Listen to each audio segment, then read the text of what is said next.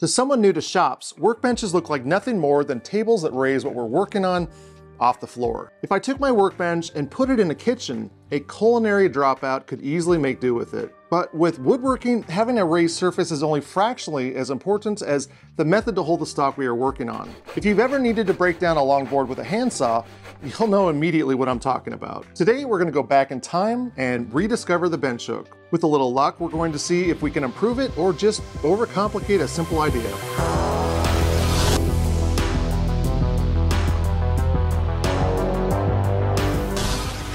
The first recorded definition of a bench hook was by Joseph Moxon of the Moxon vice fame in his Mechanic Exercises book written in the 17th century. His vision of a bench hook is what we now term as a bench dog, which is a peg that fits in the table that stock rests up against. If you do a quick search on the silky interwebs, you can see that there are many different commercial varieties of this simple hook, but usually it works in conjunction with a vise and clamps to the edge of the boards, leaving the face untouched. Unlike using an F-clamp, this gives unimpeded access to the surface, allowing one to easily do things such as flattening and leveling or planing the surface.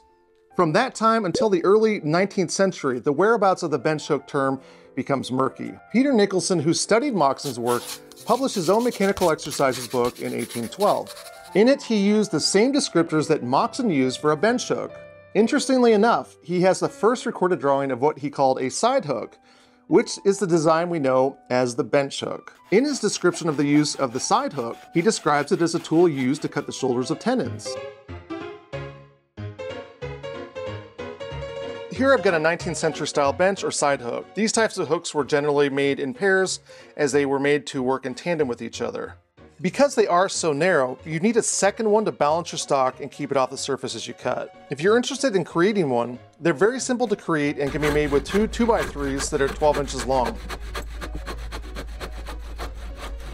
I left 2-inch hooks on the end. It does look very similar to an S. In Nicholson's description of the side hook, they weren't meant to be used to cut lumber to size, but rather to cut shoulders. With this tenon I'm cutting, using the hook allows me to hold my stock as I work the blade down. But let's quickly look at how these work. Bench hooks are simple devices that work with forward force that you apply as you work with the stock. Each bench hook has 3 different layers. The bottom layer obviously hooks onto the bench, the middle layer, which is what our stock lies on, and the top layer is the hook that catches the back edge of our stock. What's great about these very easy to create devices is that they can hook onto any surface of the shop. Of course, with the 19th century version of the bench hook, you'll want to add something to the surface so that you don't damage it. Obviously, the biggest problem and possibly why these weren't ideal for cutting stock to size was the damage that they did to the bench top. No matter how hard you try, you can't stop the blade after the final pass has been made from cutting the surface. With the bench being such an integral part of the woodworking process, in the time before we had machines to cut and form stock to size, preserving the surface was just as important as preventing rust from forming on machine tabletops. In the 20th century, we find a more modern method to creating this hook. Instead of using a single board and creating 3 surfaces, methods to creating these are used by joinery such as dowels, rabbets, and butt joints. In addition to these designs, adding a gap at the end of the top layer allowed making a cut without sacrificing the surface below. In Myron Burton's Shop Projects Based on Community Problems, written in 1915, we see that the term bench hook shifted from the pegs and catches on the surface to a fatter version of the side hook. In the book, Burton writes, "The proper use of the bench hook will prevent sawing the top or marring it with a chisel, for this bench hook is made wide enough to provide a good surface on which to do chiseling." It also goes on to further explain the added gap.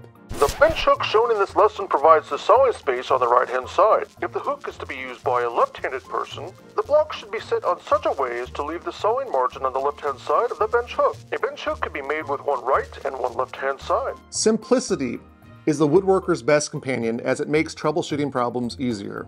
This design couldn't be much simpler and it works. But there is a slight flaw to this design. Western saws, like the backsaw, use frontward force to cut. This frontward force works really well with these bench hooks as you're forcing the wood against the back edge of the hook. But if you've gotten used to the slightly more delicate and what I think is more precise nature of the Japanese style pole saws, like I have, they're a bit cumbersome. I'm really having a hard time holding this against the back plate, but that shouldn't be a surprise as Japanese pole saws work in a pulling motion. I can put all my energy against the stock, but I'm working against physics. So I came up with a different take on this. Instead of using the edge of the bench, I looked more at a 3/4 inch hole to keep my hook from moving. This means that I can use either a push or pull saw and not have to worry about the force needed to keep the jig on the table. The physics of the bench hook are very simple. When you push forward, you're pushing the stock against the back of the hook, but there's those few times where the blade will catch and pull back. The hole, I estimated, would keep things fluid. Without having to worry about holding the hook on the table, I can focus more attention into cutting straight. Originally, I had planned on using metal brackets on the edge and using a knob to lock it against the table side. While this would work, it would have complicated the very simple nature of the bench hook. Next, I took the simplicity route and thought I'd split the table in 2 parts, with a fence right down the middle. To hollow out the center, I used a table saw and set my depth to 3/8 for 3/4 inch plywood. Afterwards, I added a 3/4 inch dowel in the center on one of the ends. When it was all done, it seemed to work, except it pivoted on the dowel when I made cuts, again causing me to focus on balancing and movement. There was still another problem that came with this design. After making this larger hook, I didn't like this compact size. I had roughly 4 inches of width and it didn't feel like enough. Another more minor issue with the design was how far forward I would need to hold my stock when I used the pull saw. So I scrapped the design again and focused my attention on why my board was shifting with the cut. Once I found this out, I could focus on the actual design. If the motion of either pulling or pushing was causing it to rock, I rationalized that putting the dowel on the end where the force was being created would help balance out the movement. And it worked. With the motion solved, I turned to the design. If I put the fence closer to one edge, I would have more space for my pull saw. Rotating the board, I could use the added space for the backsaw. This, of course, means a dual hole system.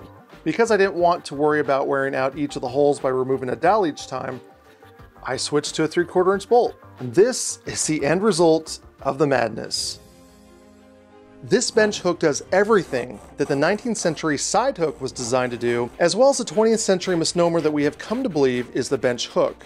Besides being able to use a backsaw, the more delicate and precise nature of a pull saw can easily be achieved. Instead of using a sawing margin that Meyer and Burton wrote about, I stretched the fence to the edges and created a curve that gives me 90-degree cuts. And since these types of fences eventually get chewed up in time, I attached the fence with a single screw that would allow me to replace it later on. I also added a ruler to quickly add marks to the stock I want to cut. If you're worried about chewing up the surface, a piece of scrap wood will preserve it. A second block, the thickness of the body can be added for longer boards. Best of all, this guy is compact, yet maximizes the space that it takes up. It's, along with the riser and the scrap wood, easily attached under my bench and out of the way, something that would have been difficult for either the side hook or the 20th century bench hook. Space is premium in my shop. Thank you so much for watching, and I hope you got something out of this. If you're interested in my designs, I've got more detailed step-by-step instructions on my website that are free. I have that link in the description. I couldn't do this without my patrons.